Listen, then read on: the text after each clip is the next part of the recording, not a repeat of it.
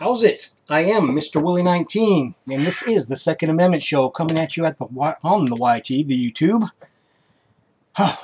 Excuse me. Friggin' hot, man. It was a little warm here in Southern California. I just got back from a long, well, not a long walk, only about a mile and a half. I was carrying a bunch of crap. My fat ass is a little winded. I'm going to be stranded here. I'm marooned at Camp Run'em-Up for the next couple of days. Trying to leave here last night, pulling out of the driveway, and I don't know what the R's got up to on my car, but when it went to shift into second, automatic, and zzz, the hell? Did I bump the shift lever? Knock it into neutral or something? And you know, it was like hitting neutral when you're going from first to second on your motorcycle. When you go to, you know, shift it up into second, and you only click it halfway. Anyway, so my transmission, my motor, it's made by Daimler-Benz.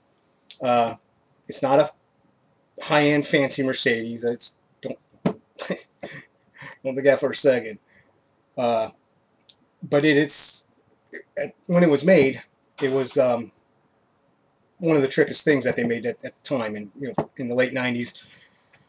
Well, I'm sorry, in the mid 2000s. What it is you pull it when you pull from neutral to drive. On most automatics, you can also have a second and a first as you go down. After drive, this goes just one more spot down, and then it's kind of like a sport mode. It's paddle shift, and you just click it this way to downshift, click it that way to upshift. So I pulled it down and got it back into first, and I took the tack up a little higher this time, getting it to start to wind out a little bit, and clicked over into second, and again, son of a bitch, I got no second gear. So I'm stranded here. At least I didn't have to go in the office today. So I took the car to the tranny shop. It's about a mile and a half from here, and walked back. And I'm so fucking stupid. I figured, screw it, I gotta have the transmission worked on anyway, right? So I just put the fucker in first, threw the flashers on, and drove it at a whopping 3-5 miles an hour tops for the mile and a half to the tranny shop, and walked back. Screw it. I would have taken it there no matter where I was. Would have had it towed if I had to.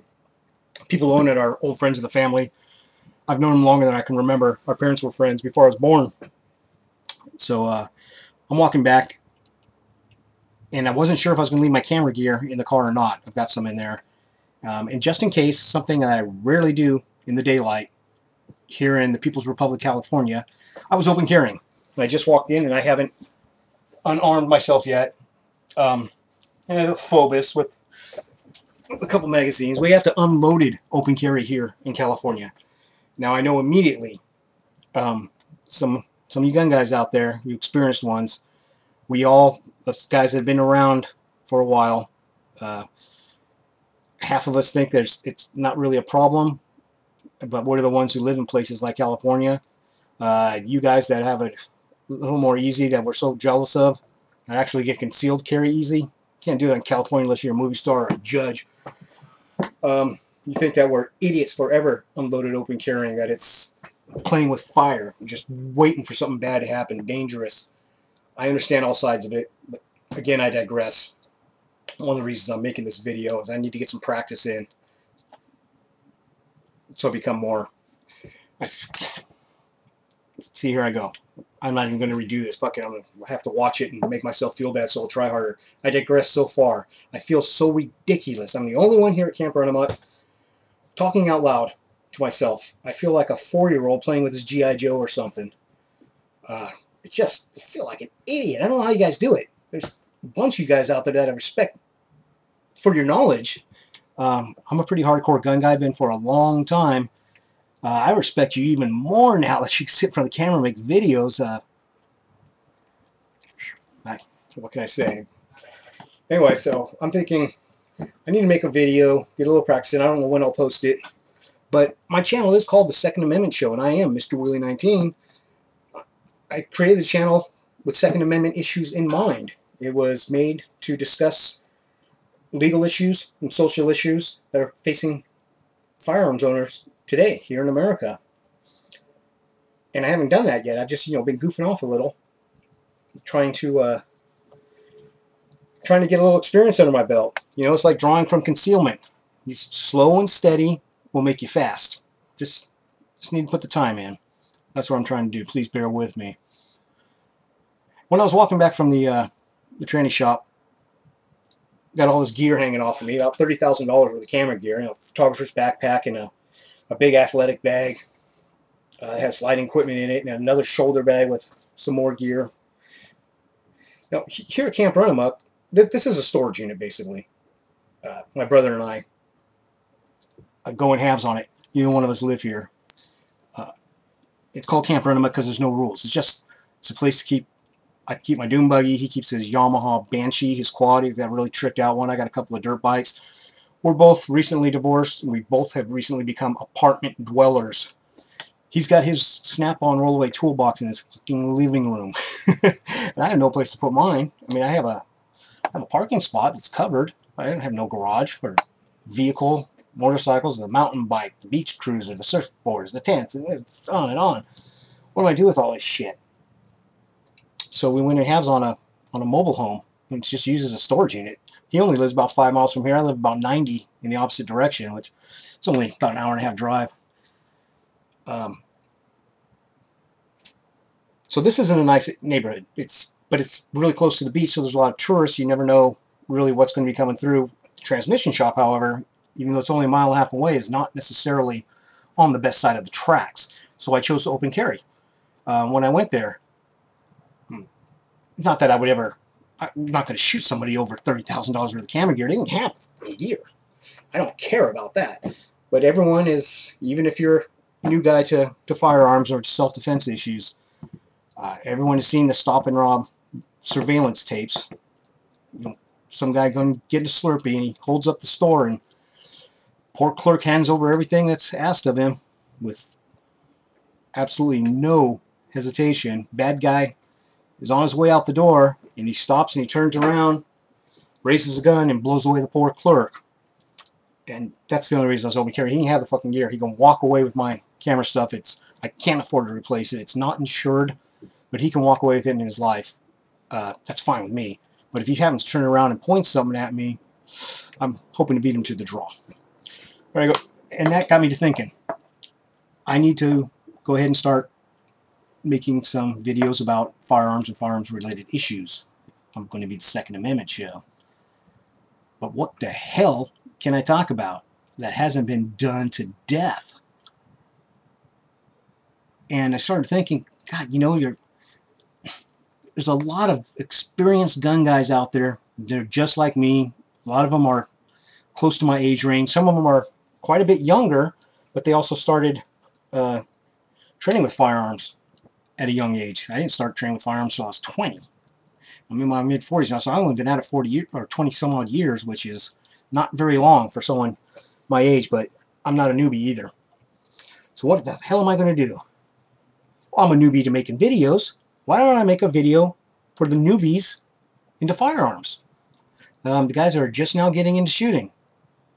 That I can do. Right on. What am I going to do that has been done to death? And I came up with the most brilliant idea. You people have been making videos. You got 195 of them on your channel or something like that. You're going to be kicking yourselves in the ass when you hear this. So my brothers and sisters out there, never been done. It's a brand new thing.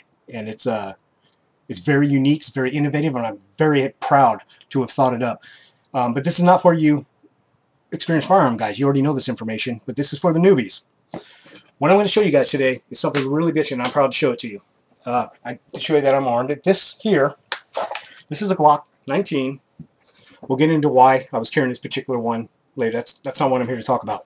This is a Glock 19, and what you've never seen, never heard, no one's ever told you, there's no videos out there about it. Chances are, if you're going to buy a new handgun, chances are more likely that you're going to buy a semi-auto rather than a revolver. If you get a revolver, you have a new one, you want to discuss that platform on how to do this trick, send me a PM and I'll show you. But we're going to go ahead with the semi-auto that even the experienced gun guys know nothing about. This is you're going to earn mad respect at the gun range for this. I am going to show you, Mr. Willie, my gift to you, you new guys, I'm going to show you how to field strip the Glock 19. I'm such a fucking dork. I'm sorry, man. Okay, at least we got all the experienced gun guys out of the room. They're going, that fucking Wheelie guy's an idiot, man. I know. My whole life all I've heard is, for a guy with genius IQ, he's fucking stupid. We're not going to train you field strip tonight. Glock 19. I'm going to turn this down a little bit. What I am going to show you, though, is when you get your new gun home and you're sitting there on the coffee table and you're tweaking through the owner's manual and you're working the controls on it, and you know, fuck that new car smell. I like that new gun smell. That's fun. You just getting to handle it and look at it. You're going to get to a point in the owner's manual where the instructions are on how to field strip the thing. When you do, when you get your weapon field strip, safety guys, all you hall monitors. Okay, cool. There's a gun safe off camera right there. Okay, new guys. When you get your weapon field stripped, take your slide and your and the barrel, recoil spring, guide rod, blah blah blah. Put that back in the box the gun came in, and hopefully you don't have any ammunition sitting near it while you're just getting yourself familiar with the gun. Take the gun, take the box, take it back in the other room where the safe is. Hopefully you have one. If not, put it in its hiding spot, whatever. And come back out, and all you have left sitting on the coffee table is the frame. God, I really am an idiot, huh? All you have left sitting on the coffee table is a frame. Take the frame, because this is so important, and watch TV with your finger indexed right here. This is a very important lesson. There's what's generally accepted. There's these 4 major rules. I'll do another video on that some other day, but there's 8 million of them out there. You sit there with just the frame and with the remote control for the TV, and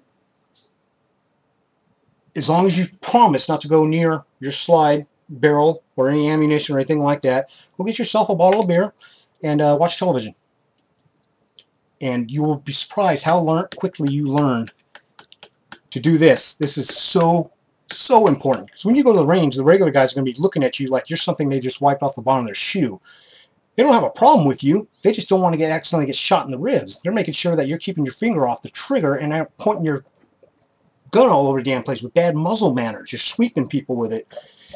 Everyone sweeps something that they shouldn't once in a while. But this is the mouse. Inside the trigger guard is the house. Keep the mouse out of the house. These things are purposely ergonomically designed for obvious reasons. Hand this to someone who's never handled a firearm before. Guarantee you they're going to go like this. That's a no-no.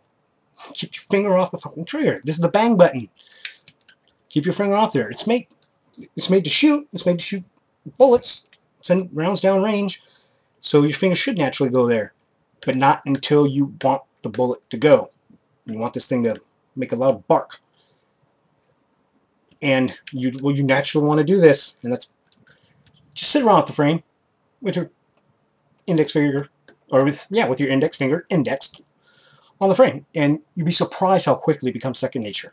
You won't even know you're doing it. Less than a day. 3 hours one night, 3 hours the next night, 3 hours the third night, and it's like breaking a new pair of shoes. All of a sudden, it just fits. You won't even, next time you go to the gun shop and you say, "Hey, may I see that M1 Garand or that shotgun?"